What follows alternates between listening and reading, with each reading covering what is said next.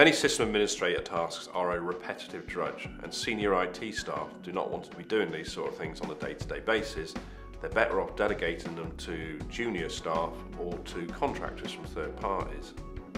One of the reasons that such tasks often don't get delegated is simply because they're complex and the senior IT staff don't take the time or have the wherewithal to teach the less experienced staff how to do the tasks. So it's far easier for the senior IT staff quite often just to do the tasks themselves rather than delegate. 10% of organisations say they never delegate tasks, and only 3% say they're able to delegate tasks whenever they want to.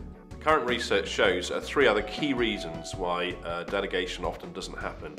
The first is that organisations feel they cannot restrict the range of devices that the delegated administrator has access to. The second is they're not confident about being able to revoke the access rights after they've been granted.